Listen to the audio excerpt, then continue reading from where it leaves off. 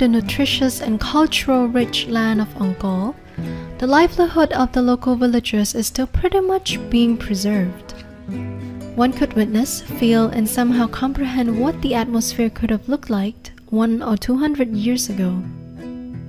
Wooden countryside houses surrounded by tangling, fast-growing trees scattered along the rice paddies, soaking wet by the heavy tropical rain and the absence of the scorching sun.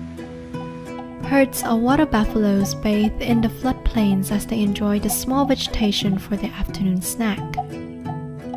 Muddy red soil binds to the tires like glue, which is almost impossible for small cars to get through. Once in a while, small temples and tiny ancient shrines appear behind a wall of thickly grown trees. Hidden from sight and undisturbed by the population, as one travels deeper into the village, groups of houses unite to form small communities with medium-sized pagodas and small-sized schools nearby. As lunch is served and the sky is cloaked with increasingly darker clouds, the cooler wind woos some villagers to take a small nap on their bamboo beds or hammock. If not, apart from traveling to their rice paddies and conducting agricultural activities, some locals also implement craftsmanship as a way to bring more earnings. Their commitment and creativity brought additional income to their families as they transform raw materials surrounding their living space into something practical and useful for daily living. In the village of Doun Kaev, Puok district, Siem Reap province, Laen is one of the hustling women who crafts raw materials into products. Specifically, this elderly lady traditionally makes use of palm tree sheath, which is an abundant natural resource around her village. In her free time and a few processes later, the palm tree sheath can be braided into hand-sized household brooms, in which she often sells it at the local market. After a satisfying lunch, when some of her family members already went to take a short nap, the elderly lady did not rest right away. Instead, Laen is sitting next to a pile of dried palm tree sheet inside the comfort of her wooden and bamboo huts as her hands quickly tie them into specific patterns before it can become a properly functioning broom. Well known for their versatility and inexpensiveness, what most people do not know is that these brooms are also incredibly time-consuming to make. While Laen is sitting inside and braiding the broom, outside is her daughter-in-law, hammering the sheet vigorously, breaking them into strings pieces. Originally, the fiber-like sheet actually comes in larger and heavy block pieces. The raw material has to be extensively wetted, broken down using hammers and manual force, sun-dried and separated into a more confined fibers before they can be braided into brooms. So why does the sheet have to be wetted for quite some time underground? Hammering them directly after they are freshly cut can cause the material to shatter since they are quite crispy. Therefore, Laen's daughter-in-law has to first bury the sheet slightly underground and generously apply water in order to soften them. The thicker sheet would need around 45 days for them to be ready, while thinner ones would only need 15 days. Once it is softened or drenched enough, the sheet will be hammered and pieces of fibers will appear after a few sets of hits.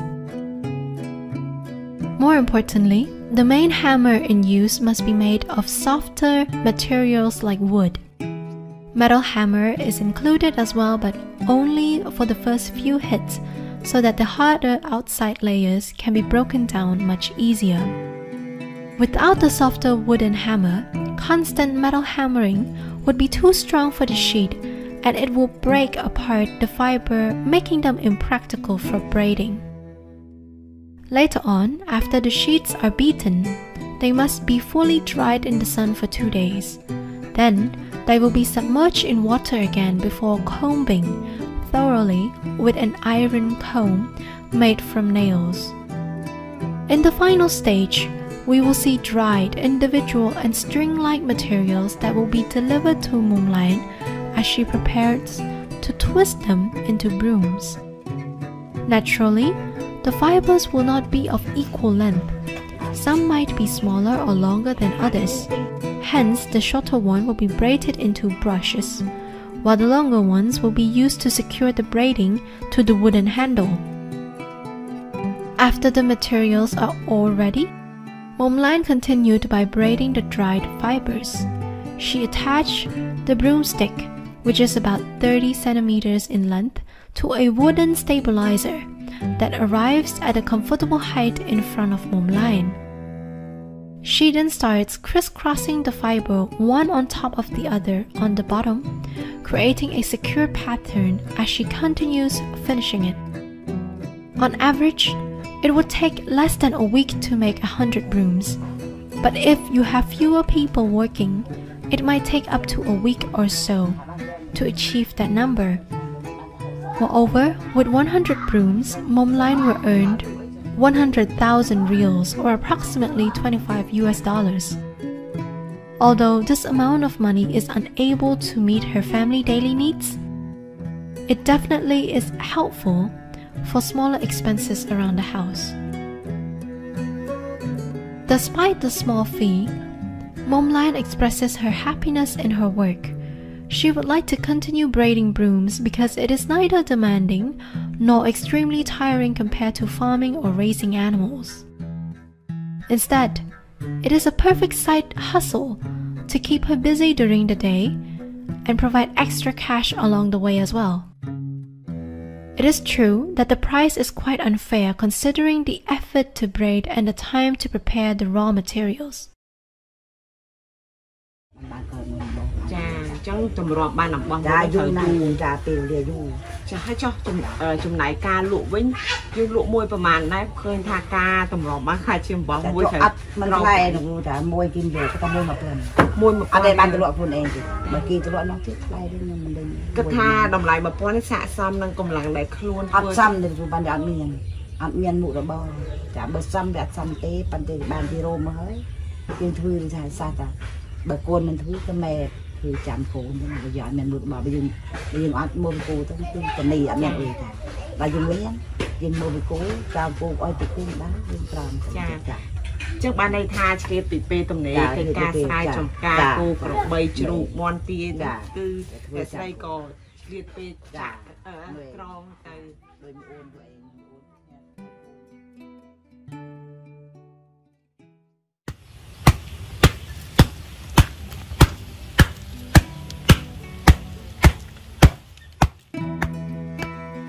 Both the mother and daughter-in-law have been practicing this business for quite a while now. And even though the competition is high as people prefer using plastic brooms, they both still express a positive mindset towards the traditional ones.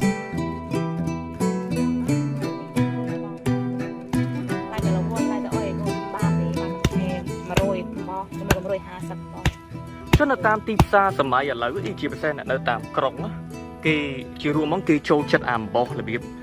chùa bò Việt Nam bò Thái có cái này ta châu chất là biếp bồ ràn như tới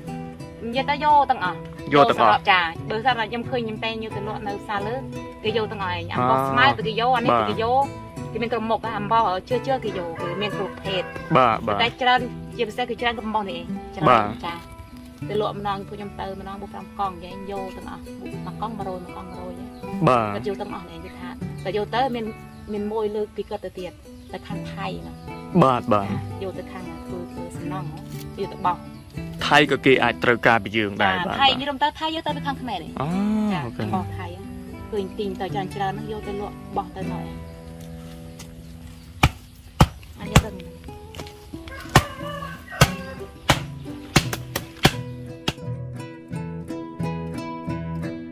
Together, both the mother and daughter-in-law helped one another in this small business. After finishing 100 or more brooms, the middleman will come directly to their house to buy it all.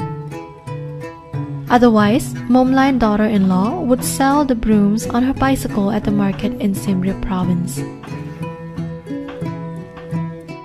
This small business did not help them much as the fee is quite limited and the effort is high. But it is enough to get by with tiny expenses around the house, and it is a better option to fill in the void of time. Based on the status quo, the traditional brooms are popular already, but it could have been more widely used. These brooms, although they look simple and modest, they are super durable. One could last up to months if used properly. But the important part is that they are organic and biodegradable. After the strings are shredded apart and no longer can be used, it can be returned to the dirt and soil, and none is harmful to the environment. There is no microplastic particles which can get into the food chain. Potentially, these brooms are big help to the environment and sustainable living, as well as promoting the livelihood of local traditional craftsmanship.